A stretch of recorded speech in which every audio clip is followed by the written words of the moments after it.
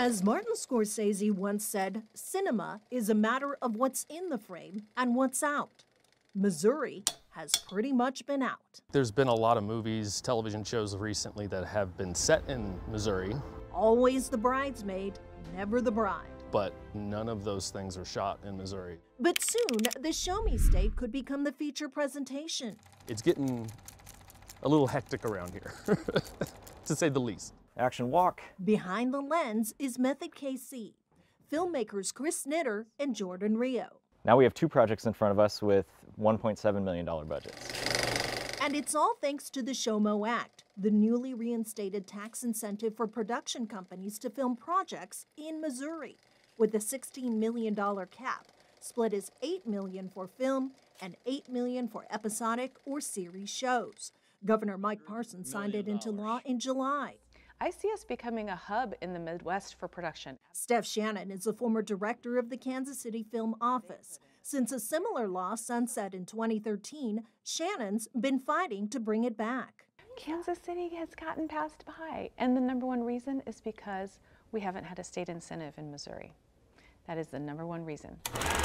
But now, with the film credit back, Shannon says her office is back in action. My phone is ringing off the hook. I'm getting emailed almost on a daily basis, where we actually will now have a seat at the table for those that we've been passed over so many times for.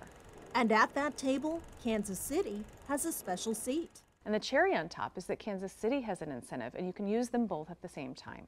10% on top of the 40 from the state means production companies can get a tax credit of up to 50%. We have exactly what other markets have, and then some. Every single one that I reached out to was really eager to hear about the new Missouri incentive. Or have to travel, go to LA or Georgia. People like actress Michelle Davidson, who calls KC her home, but work is always elsewhere.